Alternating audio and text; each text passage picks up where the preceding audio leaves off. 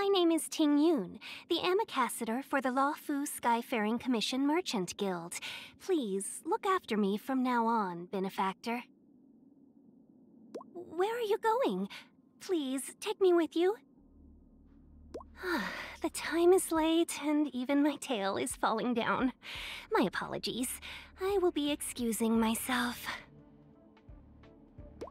Bedtime tail care is a must. First, you need a comb that's made of boxwood, then apply some sweet ointment to the root of the tail and wrap it in pale cloud silk and go to sleep. That way my tail will be all so soft and fluffy tomorrow. See?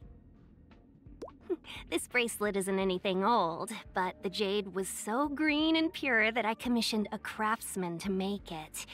If you ask me, it's harder to find something for myself than for my shop.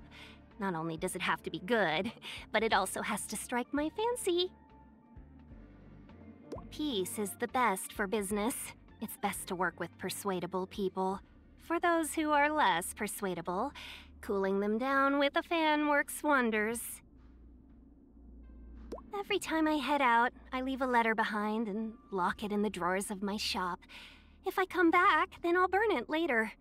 If I don't, then it'll be something for others to remember me by. If I have time, I head over to the Sleepless Earl when it's late. If I want company, then I chat with the patrons there. If I want leisure, then I watch people drink tea and toss dice in order to practice reading people. It is quite fun.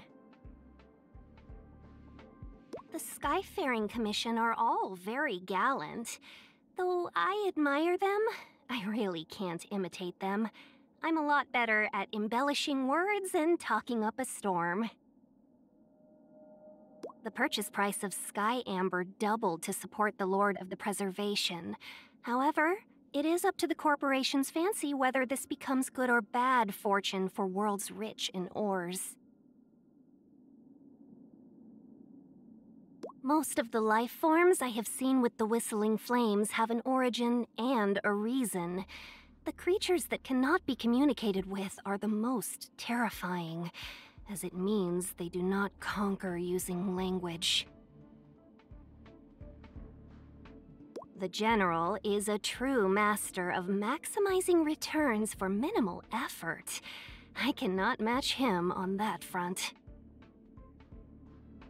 I once gifted him some items I deemed rare, and that child respectfully thanked me and accepted them.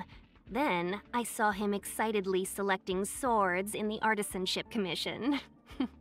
Children are clever little creatures. Whether it's driving star skiffs or leading the Skyfaring Commission, Madame Yu-Peng is always present in the Xianzhou's course. I'm still lacking in my skills as a helmswoman. A businessman from beyond the sky, and he's not on the Whistling Flames' records. Weird. Why can't I remember him? Sushang is very kind and comes to my shop every day to ask, "Is business difficult? I'll help you. Did anyone smash your shop? I'll help you." Lady Bai Lu has small hands but is very skilled. I have to go lie down and have a massage with her every time I return to the Lawfu. I just thought she was a frequent customer of the games parlor, but recently I heard she is a diviner from the Divination Commission. Aren't they always busy over there? How can she have the time for a games parlor? The Master Diviner has a harsh tone, but she speaks sense.